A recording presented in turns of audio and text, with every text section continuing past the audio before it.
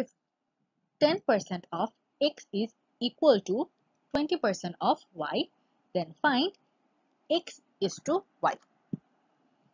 x এর 10% হবে x into 10 by 100. প্রশ্ন দেওয়া আছে if 10% of x is equal to 20% of y, তাহলে y এর 20% হবে y into 20 by 100.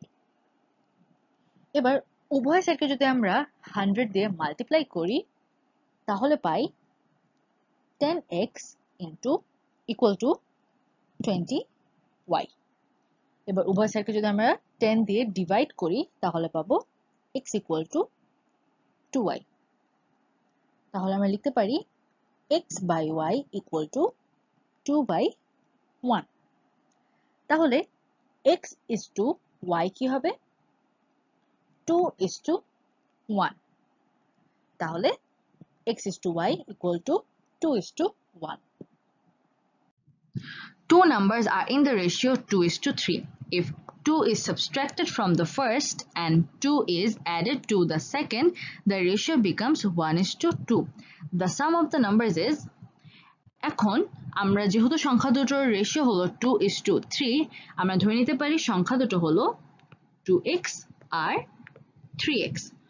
প্রশ্ন মতে যদি আমরা প্রথম সংখ্যাটার সাথে থেকে 2 মাইনাস করি এবং দ্বিতীয় সংখ্যাটার সাথে 2 প্লাস করি তাহলে সংখ্যা দুটোর রেশিও হবে 1 is to 2.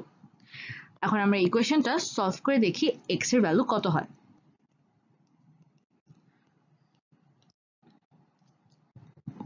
সুতরাং x equals to হবে 6.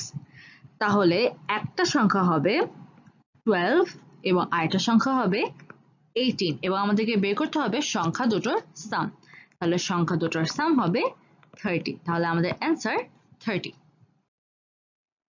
Salaries of A and B are in the ratio of 9 is to 4 respectively. When A's salary is increased by 15%, it becomes টাকা 5,175.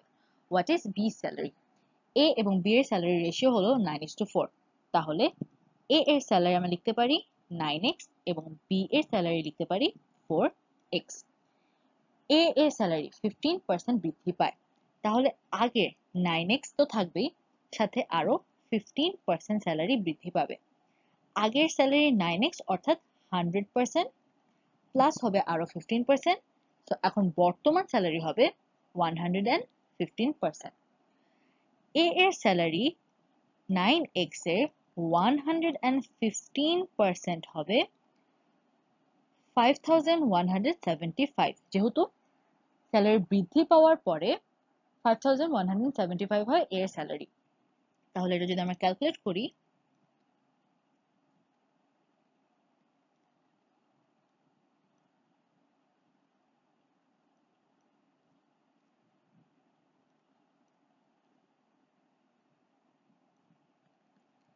x equal to 500. B এর salary হলো 4x, তাহলে 4 into 500 equal to হবে 2000. অতএব B salary হলো 2000.